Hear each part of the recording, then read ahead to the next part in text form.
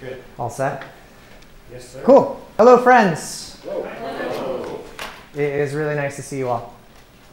As mentioned, my name is Steve. If you want to find me on Twitter, I'm at @Popowitz, P-E-P-O-P-O-W-I-T-Z. The name is more exciting than the story behind it. Email, get in touch with me. That email address is up there.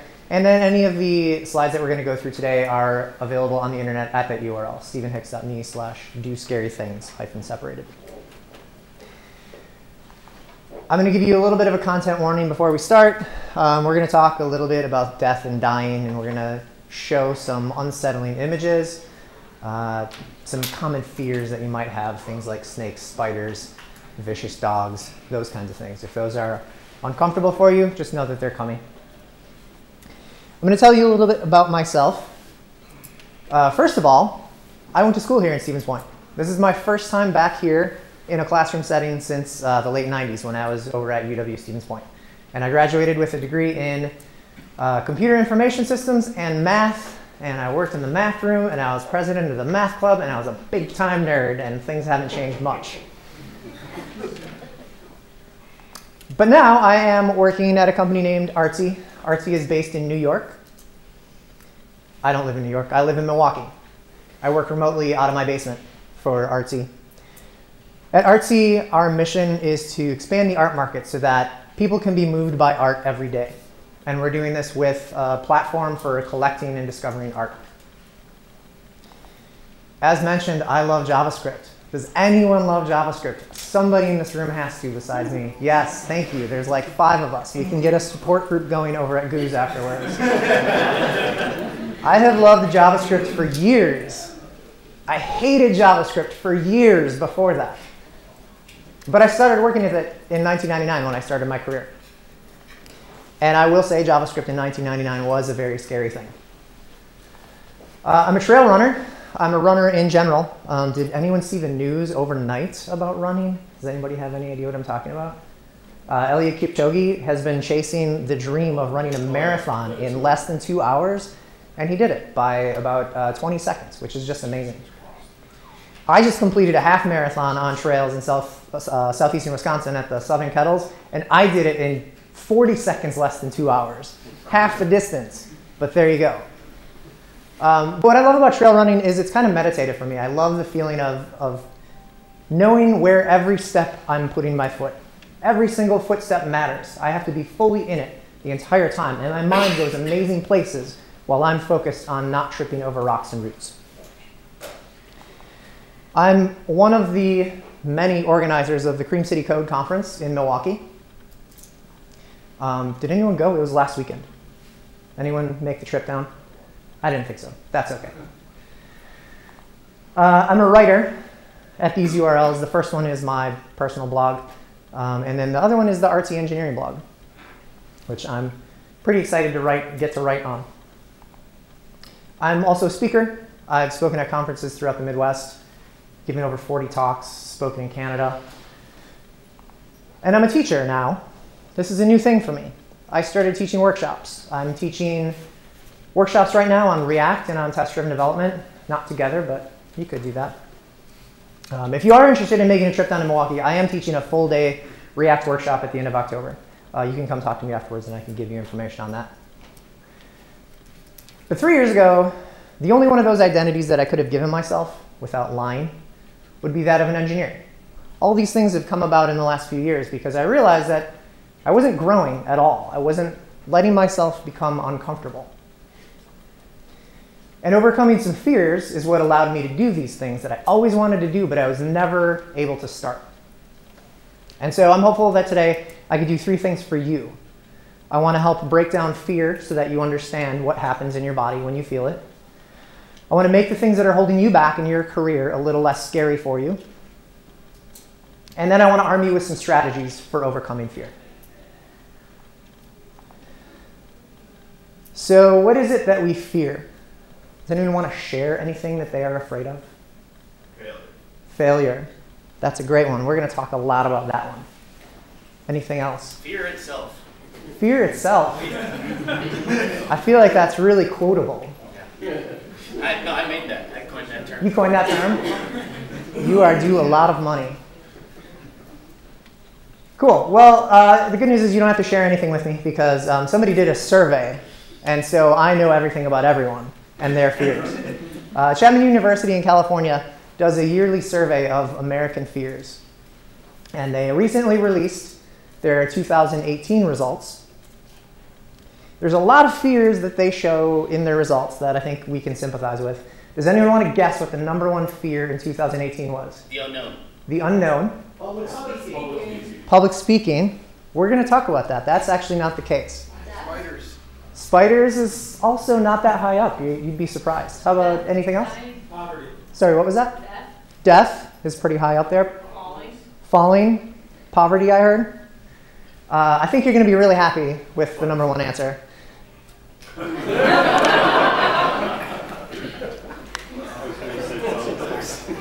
Not even kidding. This is the #1 fear in Americans in 2018. So here's my interpretation of this answer. 74% of Americans are afraid of corrupt government officials. Yet every single one of us knows that we have corrupt government officials, regardless of where you stand on it. So 25% of people just don't care that we have corrupt government officials. Or at least don't worry about it. Or don't worry about it. Or maybe it was the official. Oh, yeah. That is a good point. That is a great point. That could be the government officials. There's some other ones that we've talked about a little bit in the top 10. We didn't get on the environment in any of our answers, but 5 of the top 10 answers to fears in 2018 dealt with the environment. People are afraid of pollution of water and air, extinction, climate change.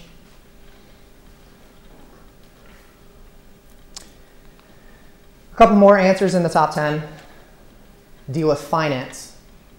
Not having enough money for the future, being stuck with high medical bills, and dying. Somebody mentioned this one. People I love dying or people I love becoming seriously ill. And this is all a lot of great fun and super depressing to look through this list and think about all the things that scare people generally, but it's really sterile and impersonal. And one of my favorite things in my talks is to get personal. So I'm going to share with you a bunch of fears that I have. And it's going to start with some really primal ones. I am terrified of dogs. Absolutely terrified, especially of strange dogs.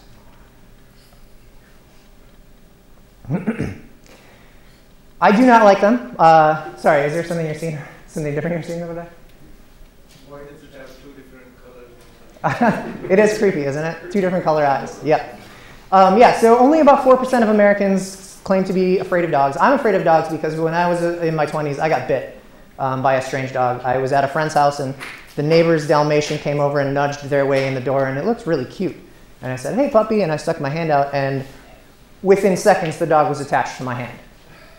And since that moment, I do not trust dogs at all. Snakes. I do not like snakes. About a quarter of Americans do not like snakes. Anyone in here afraid of snakes? I really don't. So I can explain it as this. You can tell me what a physiological miracle it is, the way that they move. I just think it's creepy and that they're just going to attack me at some point.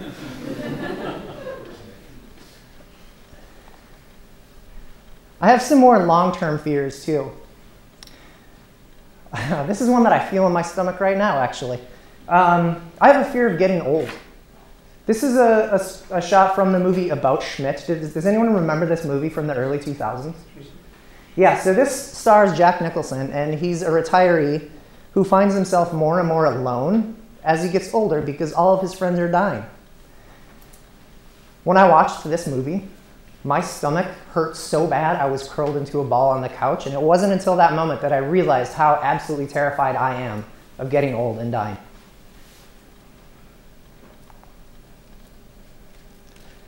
That's my wife, Stephanie.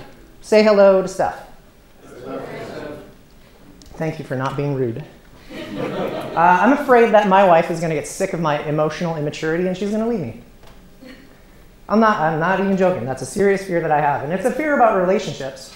I think a lot of us are afraid of relationships. Some of us fear being in them. Some of us fear not being in them, messing them up, or raising your kids poorly. And then work. Who's got fears about work? Things that give them anxiety, that make them uncomfortable. Right, who doesn't? I get a surprising amount of anxiety from sending a calendar invite to more than 2 people. It honestly will take me 3 days to do it, where I'll just look through their calendars and be like, okay, this looks open, but they've got lunch right after. I don't want to interrupt their lunch. I don't want to like give them, like who on this invite needs gaps between their meetings and who likes them stacked against each other. And I'll go back and forth on that. You might be afraid of taking a job that you'll regret or asking for a raise because that's a really uncomfortable conversation. I'm afraid of telling my boss how I really feel a lot of the time. So it's really important to me when I start a job that I make sure that I get that connection open. And when that connection closes, I get real uncomfortable. I'm also afraid of taking ownership of a feature or a system or a project or a team. When I was young, I was always really excited at the opportunity to be known as the person who knows everything about this one thing. And now I'm just scared of the commitment of having to be that one person who knows everything about that one thing. I fear self-promotion. And I'm afraid that I'll come off as being too braggy, or that you'll find out that I'm not worth self-promoting. And I hear what you're thinking right now. You're thinking, Steve, you spent like 2 minutes at the beginning of this talk bragging about all the things that you do. And you're right, except it was excruciating, and I had to force myself to do it. At least you're not afraid of peacocks. I'm not afraid of peacocks. And I hope I should have put that on the content warning. Also peacocks. I'm afraid that I'm going to look dumb. I'm afraid that people will think that I don't know something. My therapist and I actually did some work on this recently, and we traced it back to when I was very, very young. I was in kindergarten for about a quarter of the year, and then I got moved up to first grade. And ever since that moment, I've been basically trying to prove to everyone that I'm smart enough to hang with those older kids. Public speaking. You may have heard that people fear public speaking more than they fear death. Great news, America. That's not the case anymore. 2% more people fear death than do public speaking. This is real progress. I'm super proud of us all. And it's only 28% people who fear death and 26% who fear public speaking. Surprisingly low numbers. I'm generally not afraid of public speaking, but in moments like this, sometimes I am. Right before, I am. In talks where I'm getting a little bit more personal, I get a little more anxious and nervous up here. But a lot of these fears that I just covered, and many like them, are kind of the same underlying fear. They're a fear of rejection. And these fears of rejection are what I'm really interested in today, because these are the fears that prevent us from doing really great things with our career. From deciding to start that blog that you've been meaning to start, or writing that book that you want to write, or to get up here and start speaking to others, or taking on a new role or responsibilities that look like they're pretty cool, but you're just afraid to do it. Or even bigger, quitting your job and going solo, starting your own company. There's a lot of fear of rejection involved in all of those things. And on a personal level, overcoming these kinds of fears it's the best move that I've made in my career. It got me speaking locally, and then regionally, and then internationally, and now here giving a closing keynote. Well, I don't know how that happens even. It got me my current job. I met my current coworker, John, at a conference that I was speaking at. He came to one of my talks. You were there too, Joel. Joel was there with me. John came to talk to me, and within 2 weeks, I was interviewing at Artsy, which was amazing. And so I'm hopeful that I can help you overcome the things that are holding you back, and that it can change your life the way that it has changed mine. And before we really dig in here, I don't think this is the first time you've seen a slide like this today. At least it's not the first time I've seen a slide like this today. A really quick disclaimer, I am not a doctor, I am not a psychologist, I don't have any training in this stuff. I mostly am making stuff up that I read on the internet. And the fear that I'm talking about today is not that kind of anxiety and that kind of fear that leaves you crippled and unable to face the day, where you feel like you can't walk out the door. I don't have any ability to discuss or diagnose or treat that type of anxiety and fear. I do have the ability to support you and assist you in finding help if you feel that describes you. So if you do, this URL will help you find a therapist. It takes you, I forget which website it is, I think it's Psychology Today. It'll take you to a therapist finder, or come find me and I'll help you go through that process. For today, the fears that I'm really talking about are a little bit lighter weight. They're the fears that hinder us from being the best versions of us in our jobs.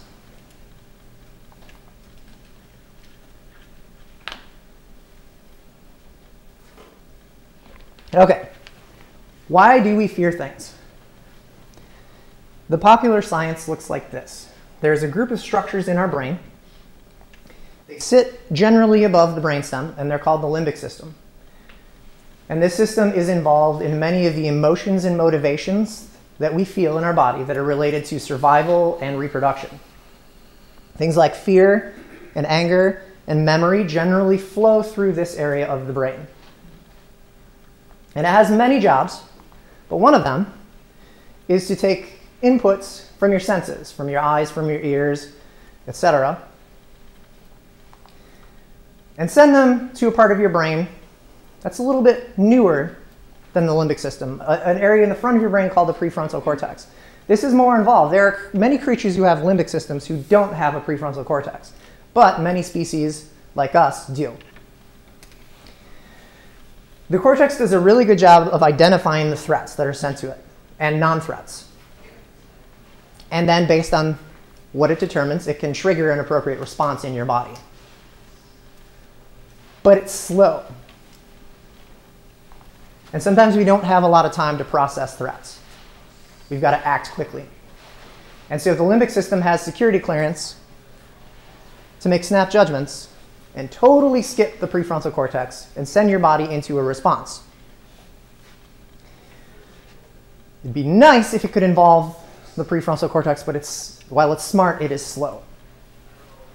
And so this is often where we feel that fight or flight symptom in our body. It's sort of like how every time that I put a pizza in my oven at home, within 30 seconds, the smoke alarm in the hallway goes off. I know that it's not on fire, but that dumb old smoke detector, or the limbic system in this analogy, does not know that. It just senses smoke, and it sends off a panic. And this system is really great. It has helped us survive as a species. It's like legacy code. It's been out there for a really, really long time, and it works, and just nobody touch it.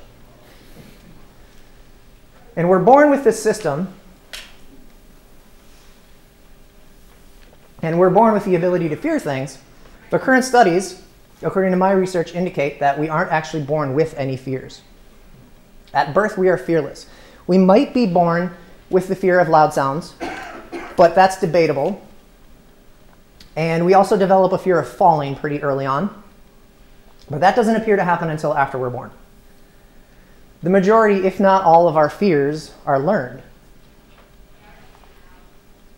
We're definitely predisposed to some of them, the more primal ones especially, snakes and spiders. But most of them we learn by association. And the reason that happens is because that limbic system, the way that it's able to determine if something is a threat without allowing the cortex to figure out if it's a threat, is with some simple pattern matching. If it sees something that resembles something that has been a threat to us in the past or has hurt us in the past, it gets categorized as something worth fearing, and it ships it to the body to deal with it. And so it might be that we have an experience with a dog that bites you, and now we associate dogs with something we should fear. But it might not even really be all about you. It might be more distant. It might be that you're around someone who has experienced something in the past. This explains why my daughter, shown here, her name is Lila. She's standing in front of some sheep. She's never had a bad experience with a dog in her life, but she is absolutely terrified of them also. A couple years ago, a friendly dog ran up to her to say hi to her, and she literally climbed me like a tree and yelled at the dog to go away. My theory on what happened is that when she was younger, a toddler, we would go for walks around the neighborhood, and the house right around the corner had a big white, I'm sure dog lovers know what kind of dog this is, but it was like a husky-ish, fluffy thing. And it was absolutely beautiful, beautiful dog, but I was terrified of that dog. And so every time we would walk past that corner, you better believe I grabbed her hand tight and I pulled her away from the dog and put her on the other side, and we walked quickly to get past that dog. And now she associates dogs with her dad being scared. And that's one of the most terrifying things I can think of.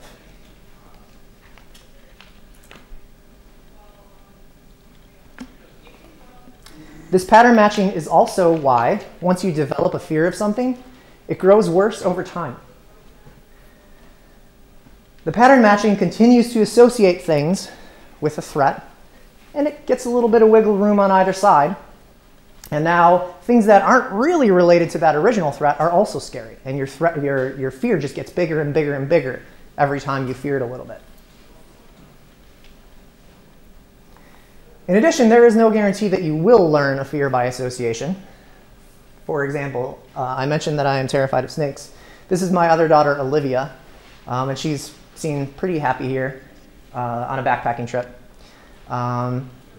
Except you zoom and enhance that photo a little bit, and what you find is she's smiling because she's standing next to a literal pile of snakes. Yes, I know they're garter snakes, and they're not dangerous. I don't care. They still move incorrectly. And as I took that photo, she said to me, "Dad, I'm so happy they're slithering by my feet." And I'm like, let's go. But I didn't do it. I wanted to. I knew how happy she was in that moment, and I didn't want to give her a fear that she shouldn't have. So that's kind of the science behind fear. That's what happens in our body. But I want to explore how we develop fears of rejection a little more, too. Some of the things that trigger it. We are concerned how others perceive us. We don't want them to see us as unlike them. There's a really great article on the website Wait But Why. If you've not been to that site before, you should definitely go check it out. There's a lot of interesting stuff. But the main author there, Tim Urban, has an article called The Social Survival Mammoth. And he talks about this mammoth that lives inside of us all, that bullies us into fearing even an ounce of rejection. And the science behind it, he argues, is that thousands of years ago, when we lived in caves, being rejected meant having to sleep outside of the cave with the saber-toothed tigers, which likely meant death. And our civilizations have evolved where this isn't really a threat anymore. But our biology hasn't. It can't evolve that fast. And so we're stuck with this mammoth living inside of us that's been hanging around for far too long and doesn't really make sense anymore. In the end, Tim's post helps us realize one important fact. Almost nothing that you're socially scared of is actually scary.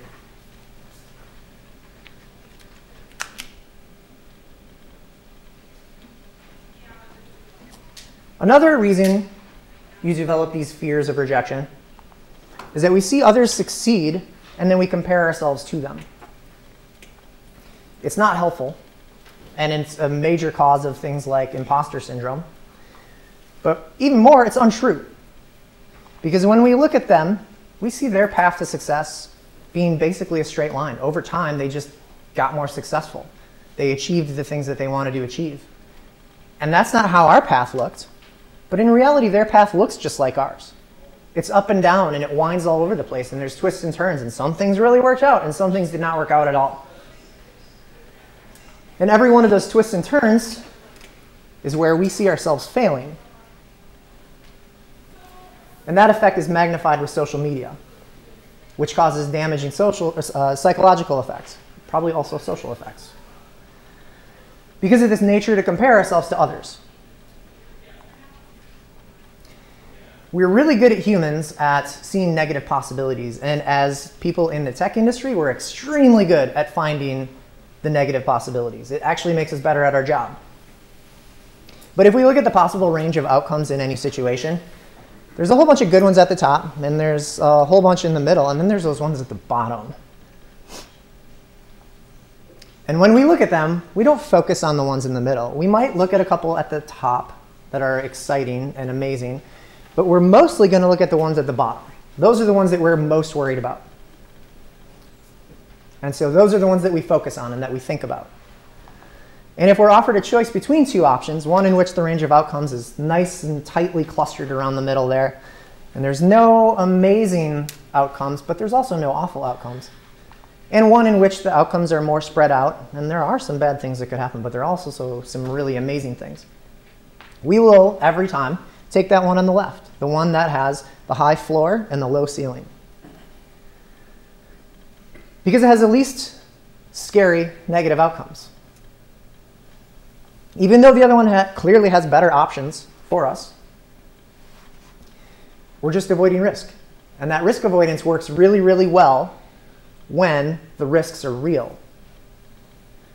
But when it comes to these fears of rejection, our brain tells us stories, and very often those stories are unfounded lies.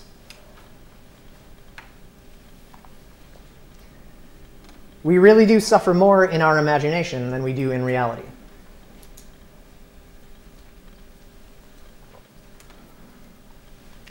So, with some better understanding of the nature of fear, I want to offer you some strategies for overcoming the fears that are holding you back. And we'll start by preparing to attack our fear. A handful of strategies that relate to preparation. We are going to start by finding a squad of people. Finding a squad that you can fail in front of, or better yet, fail with. They might be people with the same goals as you. They might have different goals than you. They might be people just like you. They might be different than you. But there's several important things that you're looking for from that squad. For starters, psychological safety. If any of you don't feel comfortable failing in front of each other, that's going to create difficult power dynamics for you to work through as a group. You're going to hold each other accountable for the things that you're trying to do. Ruinous empathy is when we have really difficult feedback to give the people we care about, but we don't want to hurt their feelings, so we don't give it to them. And we're going to avoid that, because that's not going to help them grow. Give them difficult feedback because you care about their growth. And you're going to get reassurance from each other that the fears are not what rule you. And you can work through those fears and those failures together. And now you and your squad are going to focus on your successes instead of your failures. We focus a lot on the things that we don't want. You're going to focus on the things that you do and how you're going to accomplish them. When we're worried about what we don't want and we're worried about those failures, we end up self-sabotaging. And I'm going to show a couple examples from the outdoors to illustrate this. We'll start on a mountain bike trail. I actually learned how to mountain bike here in Stevens Point. I started riding on the Green Circle, and then I graduated to riding on the Plover River Trail and riding out to the sandbar and jumping in the water there. I don't know if anyone knows what I'm talking about, but it was great. But when you start mountain biking, the trail looks like this. All you see on that trail are the obstacles, and you just want to avoid them. But that's all you look at, are those trees to go through and those rocks to go around and those roots to ride over. As you become a more skilled mountain biker, the trail starts to look like this. It doesn't look like the obstacles anymore. It looks like the line that gets you through the obstacles most quickly. And as you ride through, you don't even see the obstacles anymore. They're a blur as you just ride the line that you're focused on. A similar example is seen in rock climbing. If you go to a climbing gym, you will see people at the bottom of the wall doing this. They're looking up and they've got their hands in strange positions, and then they move their hands and they shift their body, and it looks really, really funny. But what they're doing is they're planning their route. They're looking at that route on the wall, and they're figuring out the exact places they're going to put their hands and when they're going to put them there, and how they're going to shift their body so that they can get up that route. Because if they start thinking about what they don't want to do instead of what they have to do, they're just not going to complete that route. So those are some real life examples of times when you have to focus on the successes in order to do it. I really think it'd be useful if we did the same thing with our careers. And one tool that can help you focus on successes instead of failures is what I call my wall of motivation. My wall of motivation is a Trello board that I maintain where I capture all of the things that I'm proud of, the feedback that I've gotten from people that makes me feel good about what I'm doing, the emails I've received that tell me that I've changed someone's life or I've made things so much easier for them. Anything that I'm really, really proud of. My sub 2-hour half marathon on trail. As a word of caution, when you do focus on failures instead of successes, you end up self-handicapping. And this is when you self-select yourself out of opportunities. You avoid effort because you're afraid of the failure hurting you. An example is when you look at a job posting and you think, this looks amazing. I want to work for this company. I have all the skills to do this. I would love to have this job. And you say, but they would never hire me. And you don't submit. You never even give them the chance to say yes. And that kind of behavior holds you back. And it's important to catch it and nip it. A second group of strategies relates to practice. Let's implement some practices to help ourselves get better at overcoming fear.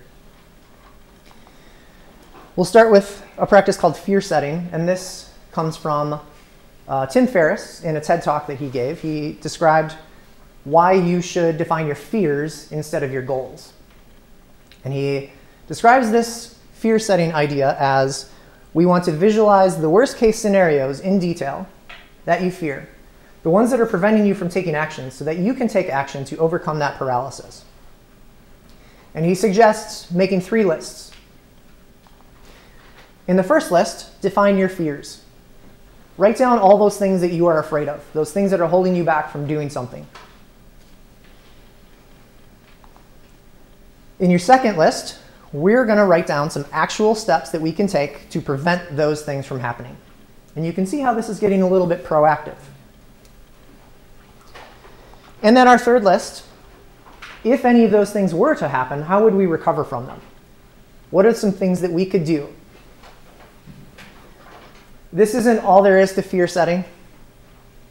And you can see the rest in his TED Talk, which I have links to at the end of my slides, which are, again, at that URL. But this should get you started thinking about how you can do some proactive thinking to overcome those nightmare scenarios that your fears dream up. Another practice is an experiment that was run by a man named Jia Zhang, which is he called it rejection therapy. And with rejection therapy, his goal was to desensitize himself from the pain of rejection and overcome his fear. And what he did was, for 100 days straight, he forced himself to do something that would result in him getting rejected. So asking someone out, or going to the Cheesecake Factory and asking them to sing happy birthday to him when it wasn't his birthday, or trying to meet former President Obama. And there's a couple quotes from his experiment that I think are really remarkable. He says, "Our imagination often takes us to the worst possible outcome, causing us to be much less likely to take that action. We really are our own worst rejectors."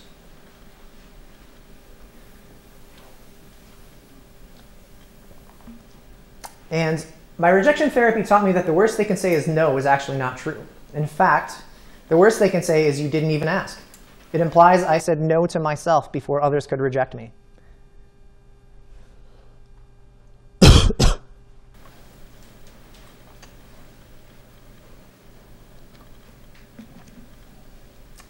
This rejection therapy, it's practice in the utmost sense. It's literally practicing getting rejected.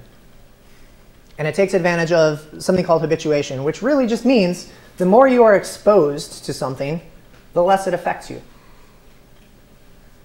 The less uncomfortable that rejection feels.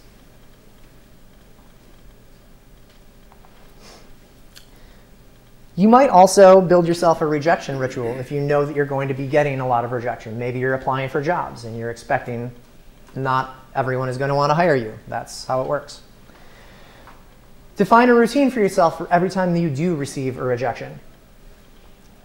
A routine for job hunting might be, okay, when I get that rejection, the first thing I'm going to do is send a thank you. Thanks for considering me. Then I'm going to go back to my wall of motivation. I'm going to review the praise and accomplishments that make me feel like I'm doing the right thing, I'm on the right path. And then I'm going to go submit 2 more applications to work somewhere. And it's important to write this down or commit to it and just make sure that you're doing it every time, because if you do, it becomes a habit, and that's really, really important. These rituals, they'll reroute your automatic responses, because our body has automatic responses. Some of us are better than others at slowing down to avoid automatic responses. But a ritual like this can really help you reroute it from something negative to something positive. It slows you down so that you can start thinking about the fear logically instead of emotionally. It's possible, from what I understand, that it might be that this allows your prefrontal cortex to start to process it a little more logically instead. It shifts your self-talk from something negative to something positive. Instead of dwelling on another failure, now you're feeling good about doing the right thing. And if it becomes a habit, it makes decisions for you. You don't have to think about doing a habit. Think about brushing your teeth in the morning. Do you get up and tell yourself, I need to go brush my teeth? No, you don't. You just get up and you go brush your teeth. It's part of your habit, unless you are a remote worker, in which case you have about 3 days before your family will tell you that you need to go brush your teeth. On average, maximum of 4.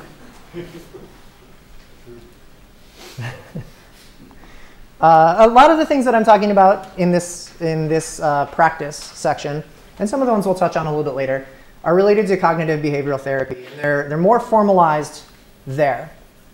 Cognitive behavioral therapy is a technique that's used to reframe negative thought patterns into positive ones. Like I said, those automatic responses that we have, we want to guide them to be positive ones instead of negative ones. With cognitive behavioral therapy, you'll practice being mindful of your emotions and your thoughts, and you're going to work to transform those thought patterns into productive behaviors. A third set of strategies focuses on physical presence and being present in the moment. What we're really looking to do is maintain a strong and mindful presence. This is going to put us on a better trajectory to handle any of those challenges. Might start with something like a power pose. If anyone's been to that conference, that's what you do at the beginning of that conference every time. But this is, there's some research done by Amy Cuddy that says that if you stand in a position of power, it will improve your confidence. So she says, stand like a superhero. If you feel better doing that, great. I feel goofy. Having said that, I do have my own power pose. I prefer mountain pose, which is a posture that comes from yoga. And this is one where I just stand super tall and breathe deep and close my eyes, and it helps me center myself and helps me slow down my emotions and feel like I'm in control of my body and of everything that's going on. Physical exercise in general is really important. It has tremendous long-term benefits. It will help you live longer. It also may have some short-term benefits for you. It can improve your mood. It can reduce anxiety and depression.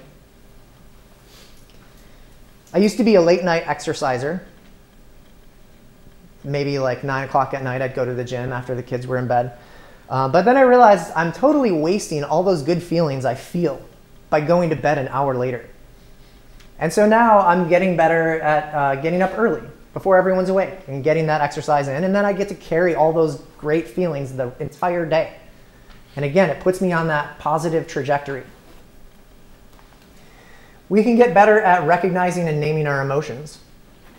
Fear is a pretty general emotion, and it can be really helpful for us to be more specific about what's going on. Maybe these are some more specific fearful emotions that you're feeling: insecure or anxious or trapped.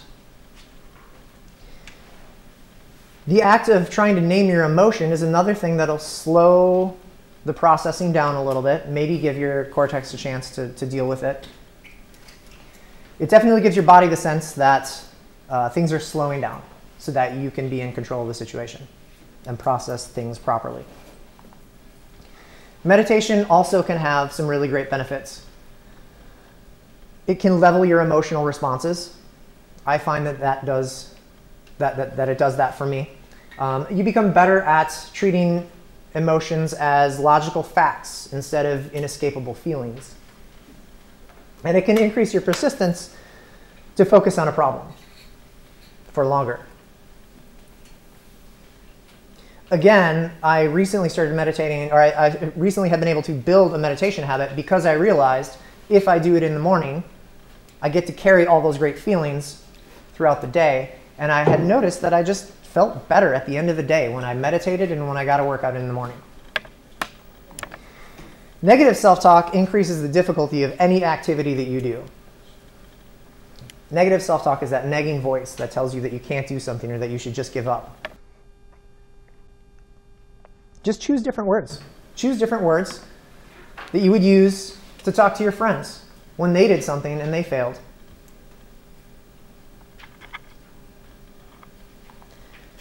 A mantra is a very specific type of self-talk. It's a word or short phrase that you can use as an anchor point and return to throughout the day. And so when you feel like you've lost your focus, repeat that phrase and suddenly you're back with that focus. I use them a lot. Here's a handful of ones that I've used recently. The top one I used for my half marathon that I did. The middle one is one that I use all the time, and it's my absolute favorite. Choosing my own suffering is the ultimate privilege. It reminds me that I am so lucky that the thing that I got to worry about today was to come up here and talk to people and not fight for water or fight for food or fight for my life.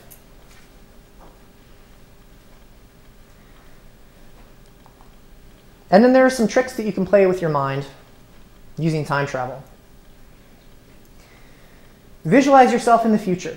Travel a few days forward. I did this last night. I said, one day from now, I'm going to be at Goose with a beer in my hand, having just given the closing keynote, and I'm going to feel really good about it. Or visualize yourself further in the future, years down the road, when you've met that incredible goal that you've set for yourself.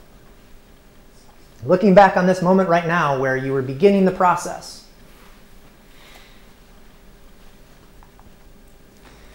And finally, I want to leave you with a few stories of perspective.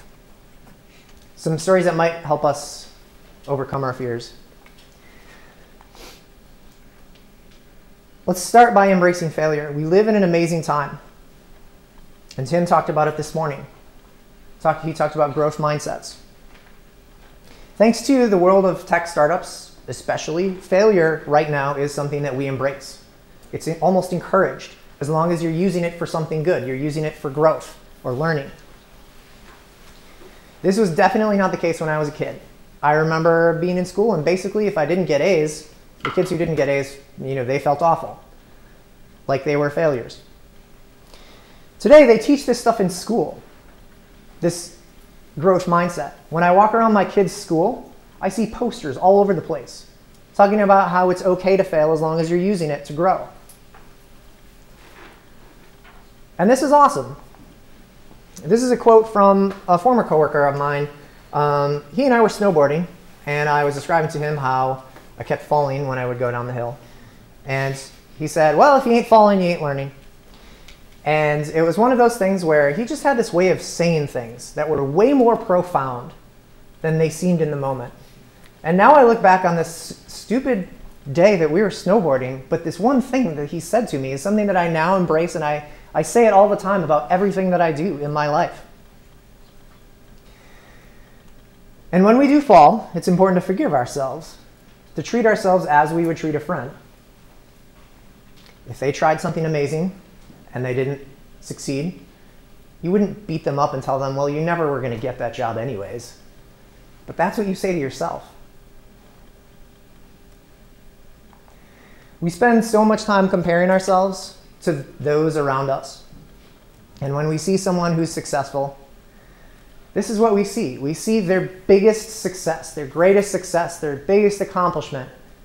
This huge thing that they've grown, and I wish that I could grow a tree like that. And I can't even get a tree bigger than this. But what you don't see when you look at those other people is all the saplings that have sprouted up around that tree.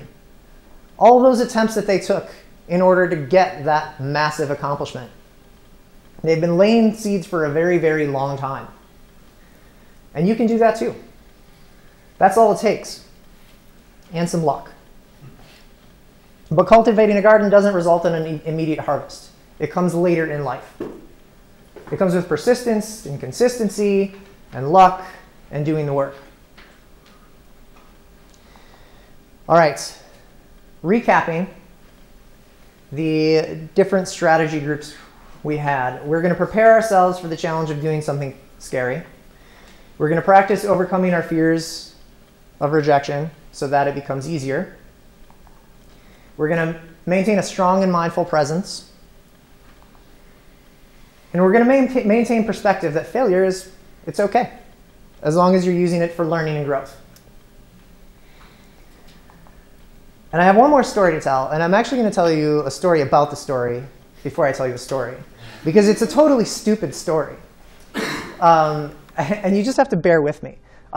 So there's this movie from 1981 called The Long Shot Kids. Has anyone seen it? It's a movie about foosball, and it stars Leif Garrett. No one has seen it.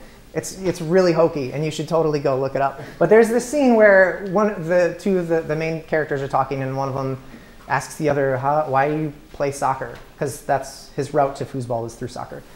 Oh, yeah, I was playing baseball, and I just was so bored. And then I saw this one kid, and the ball rolled to him at second base, and he didn't have time to pick it up. So he kicked it with his foot, and we got the double play, and we won the game.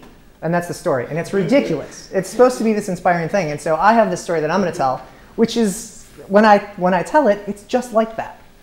But just bear with me, because there's more at the end. So my story is about climbing, again, because that's all I like to talk about. But there's a discipline of climbing called bouldering. And in bouldering, you don't have ropes, which sounds really scary, but the wall's really short, and the floor is padded, so you don't hurt yourself. But I was working on a bouldering route, and I remember the moment that I fell in love with bouldering, because I was in the gym by myself, and I was working on this route where I had to make this big move to move my left hand really far and hang on to something really tight and keep my body from swinging off. And it was really hard to do, and my arms were exhausted, and I had tried it like 8 times, and I had failed. And I was hanging there on the wall about to do my last one. I'm like, all right, I'm going to give it one more shot. I thought I was alone, except that someone walked in the gym as I got to that move, and he said, come on, man, you got this. And I was like in my head, no, I don't. Like, I'm so burned out. I should just drop off the wall right now. And he's like, no, come on, you got it. I'm like, all right, this stranger has fearless confidence that I can do this, so I'm just going to try it.